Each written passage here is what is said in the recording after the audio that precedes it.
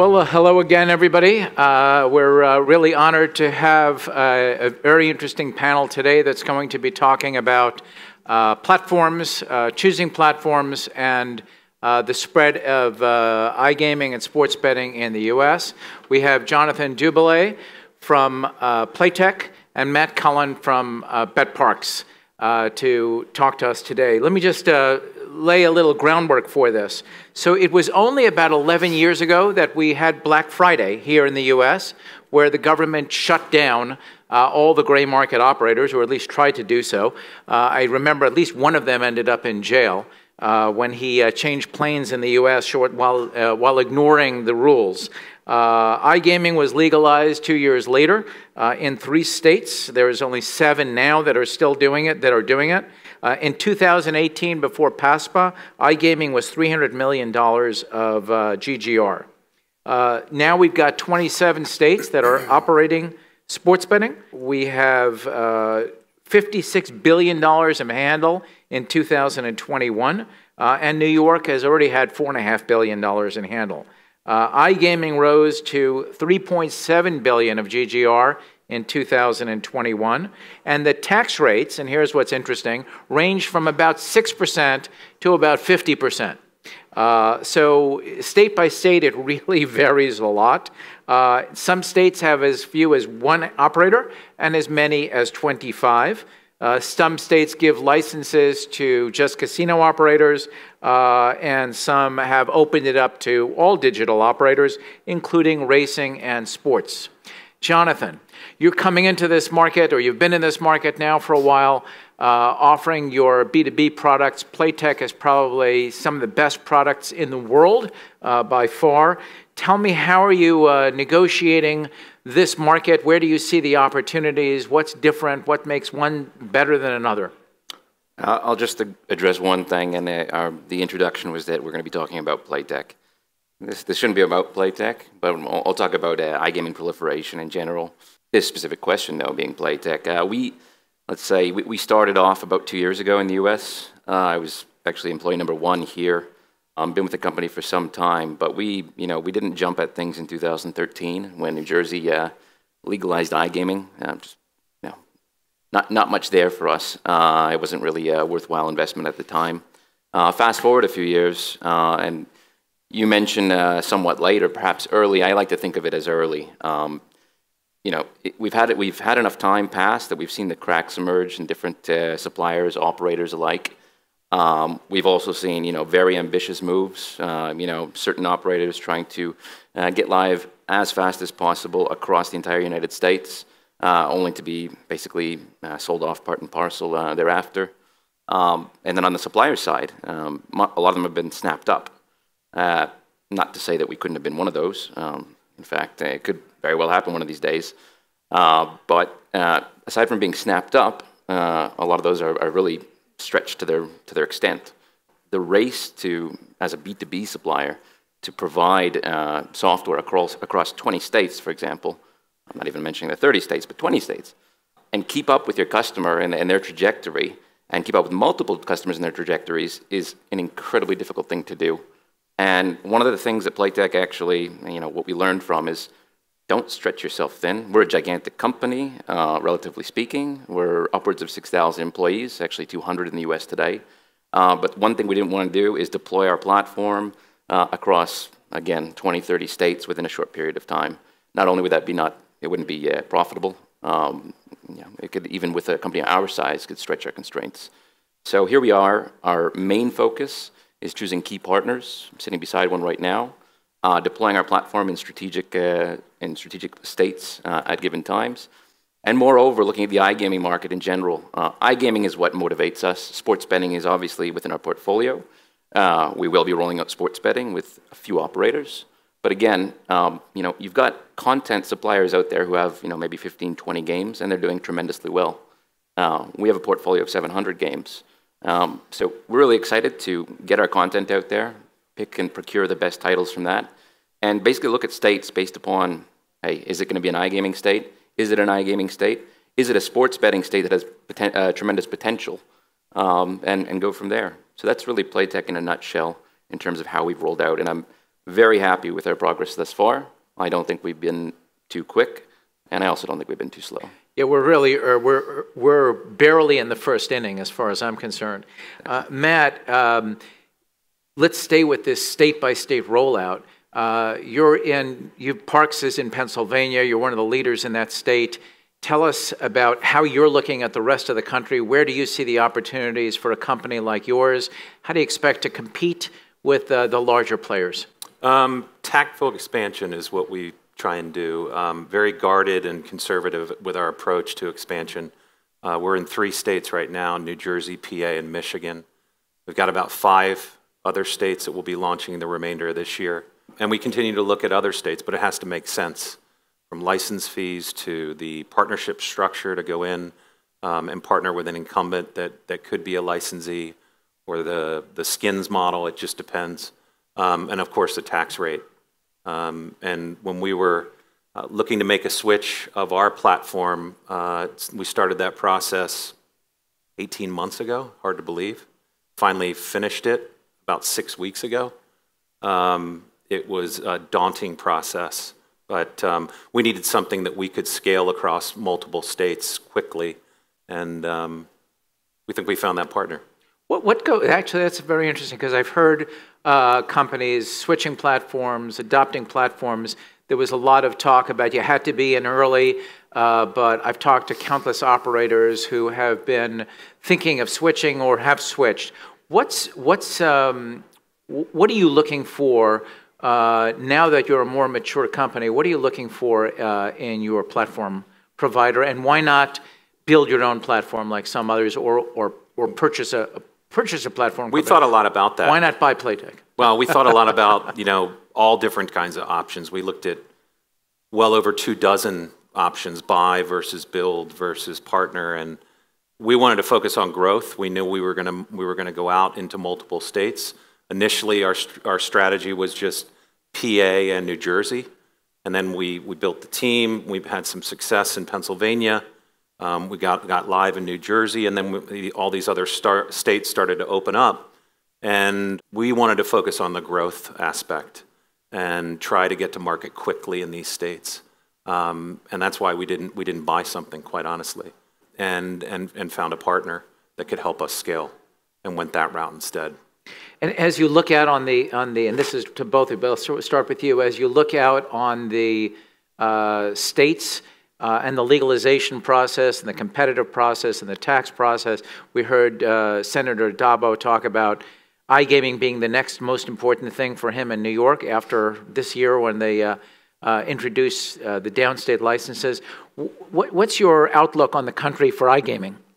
Where do you see the opportunities? We would hope that it'd be a fast follow. We're not really seeing it yet, at least to be successful. But we would certainly hope. I mean, let's be honest. That's where the real money is. And there is money to be made in sports betting, obviously, and it's spread across the country very, very rapidly. But we would hope that iGaming would soon follow, and hopefully some of these state legislatures will realize that maybe the tax revenue that they were expecting from sports betting really isn't there for them, and maybe we should consider iGaming. Hopefully that's the case. Hopefully that happens. But it's not rolling out fast enough as far as we're concerned. John, do you think that how would you handicap this? Who do you think are the states that you're watching that seem to have the best prospects over the next year or two? Well, for iGaming. Yeah, you mentioned New York, but I think that's it's a Hail Mary. I don't think that that's going to happen so quickly. Anything to get casino development or any bill across any table here in the state of New York is incredibly difficult. I've spoken personally many times with Senator Doubilet and Assemblymember Pretlow, and yes, they're keen on it. Sports betting was a heavy lift. Digital sports betting or mobile sports betting took them quite a few years to accomplish. But I have my eyes set more along the lines of the Midwest. They were early adopters in sports betting. I'm talking about the states of Indiana, states of Iowa, even Illinois to an extent, although there could be some complications there with the VGT routes. And then you'll have your outliers or your randoms that'll suddenly announce that they're going to legalize it. Connecticut kind of came out of nowhere for me. But then again, it's tribal, so that tribal element might actually, following on the footsteps of states like Michigan, you might see some more momentum in those tribal states where they're actually willing to take that step.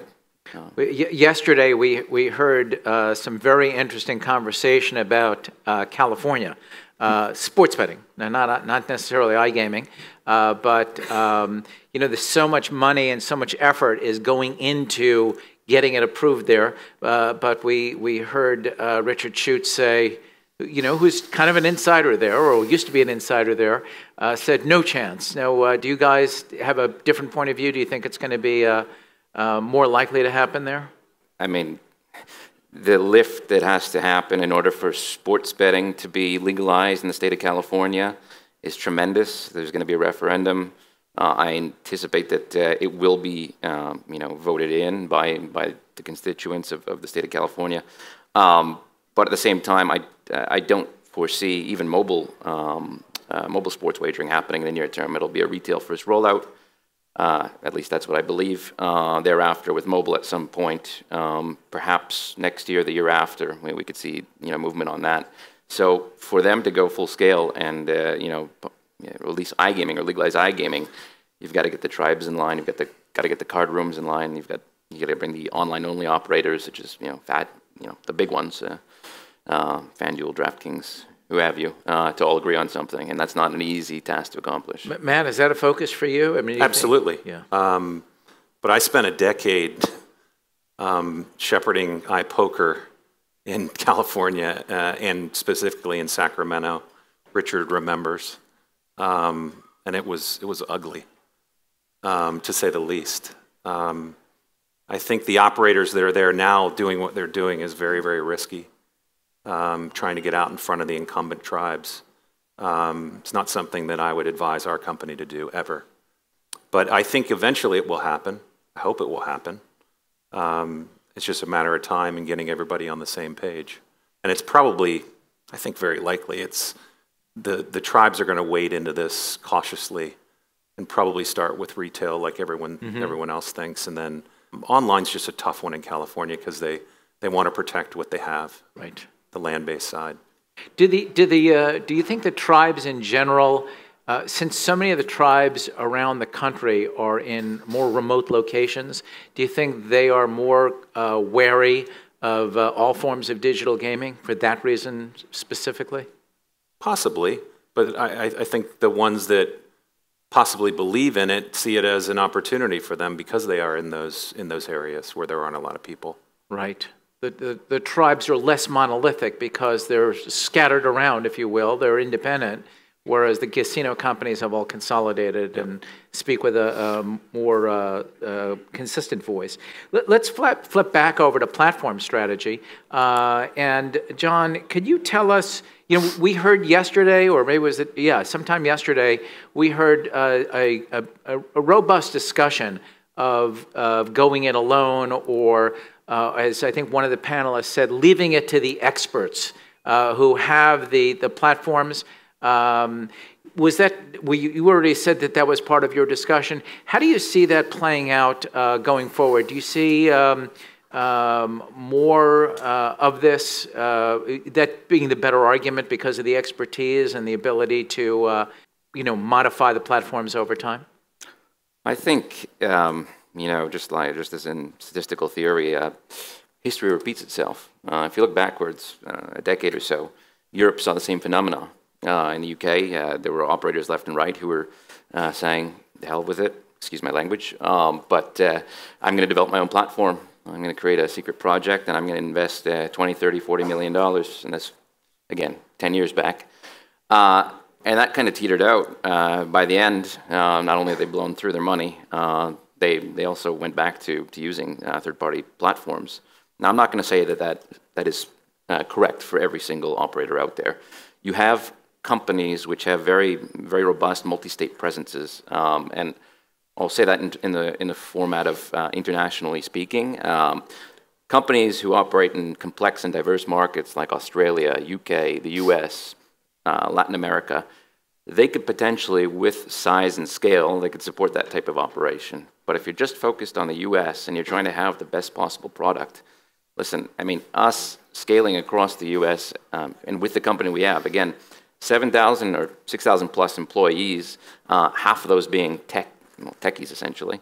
So let's say 3,000 techies on staff, and we're going state by state, and it's a very difficult lift. So forget about the third party. If I'm an operator with an in-house, dev team, maybe not 3,000, hopefully not 300 either, because I don't believe that's enough.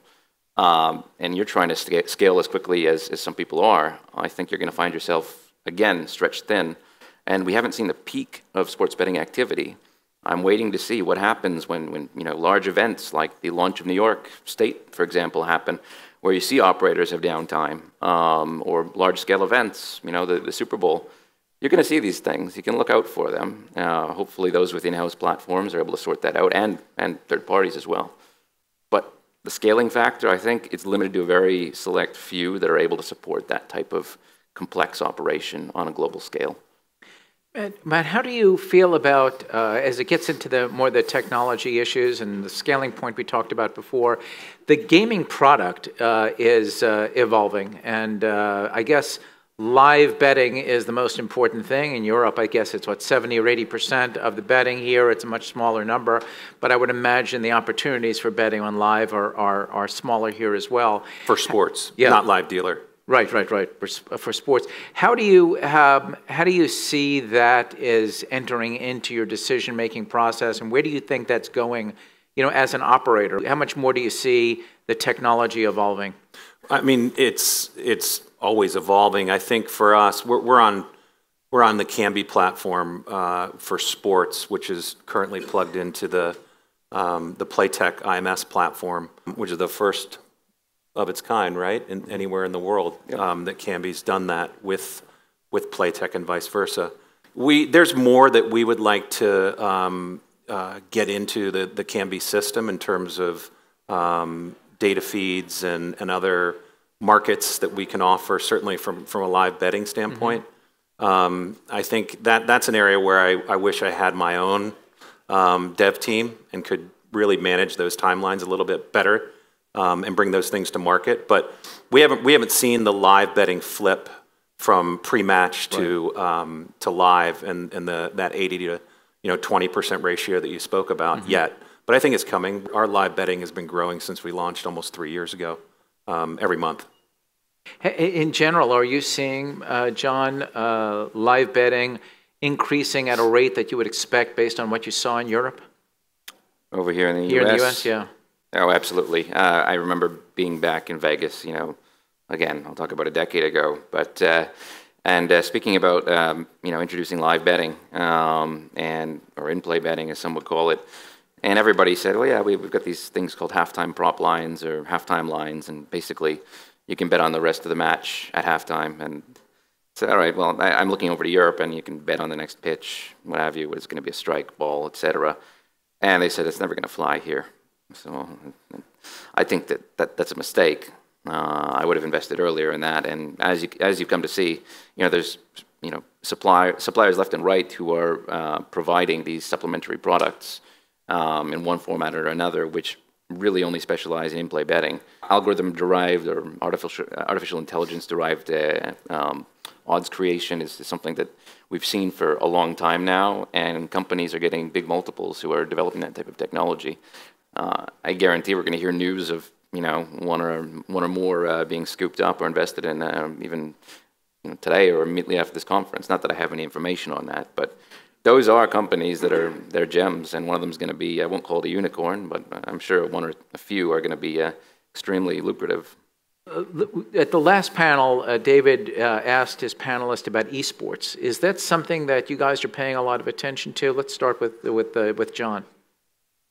So I was in corporate development previously in another life, and we looked at a lot of esports companies and that were trying to bridge the gap between gambling and esports as we've come to know them. And we were pretty close to making some investments, but that never happened, actually, to be frank. And reason being because we didn't manage to fully buy into the idea that format of esports betting was going to work. Now, what I'm seeing now, present day, if we take, for example, our live dealer product at Playtech, we have a product which is live slots. You can bet on slots as they're or you can basically partake in a social exercise where there's a slot reel in one of our slot games, and when a jackpot is hit, everybody wins. When there's no win, nobody wins. But the whole element here, you've got a kind of a broadcaster, a play-by-play commentator in this, in a little bubble on the screen, calling the shots, saying, basically interacting with the audience. Now, this really, and the first time I saw it coming from our studios, is first thought I had was this looks like esports. Why? Because you've got this guy with a headset on, calling out what's happening. You've got a chat box there where everybody's commenting on what's happening and celebrating together. And then you've got obviously some animated imagery which is occurring and causing wins to occur. So I do see esports coming. It will not. I highly doubt that it'll be in the format of a traditional sports book. Yes, there's bets placed through sports books on esports events, but I think that a true millennial, anybody who's into that type of thing, they're not really inclined, especially to bet on these sportsbook apps. I think that we have to find a different experience. They need their unique. They need their own format. Have you spent much time thinking about this? Yeah, we have a lot, but we definitely have integrity concerns with it. That's why we don't offer it. Got it. One quick question from the audience, Matt. How easy are you finding it to onboard new third-party casino suppliers? Pretty easy, depending on where they're based, and I think most of the suppliers that are coming over from Europe find the licensing process here a little daunting. But once they get over that hurdle, in terms of the integrations that we support with Playtech, it's been fairly easy and very straightforward. It's just slotting all those in because everything is so new. We're Playtech's first customer here, so there's a lot of stuff on the runway. Great. Thank you very much, gentlemen. It was a pleasure having you. Let's have a round of applause for our